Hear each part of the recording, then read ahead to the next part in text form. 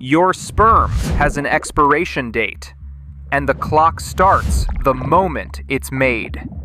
The second your sperm leaves the factory, the countdown to its death begins. And each batch has a strict countdown, 74 days.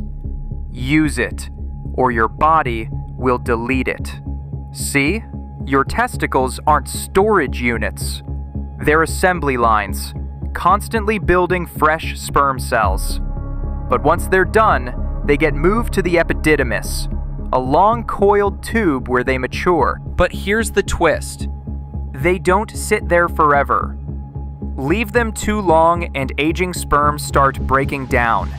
Their membranes rupture, chemicals leak out, and the whole batch becomes biological clutter.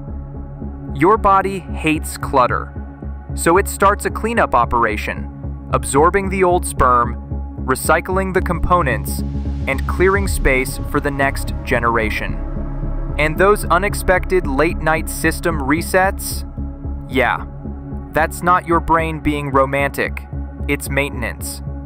A pressure release valve to prevent buildup and inflammation in the tubes. If your body didn't flush the system, stagnant sperm could cause inflammatory stress, mess with DNA quality, and reduce the efficiency of new batches being made.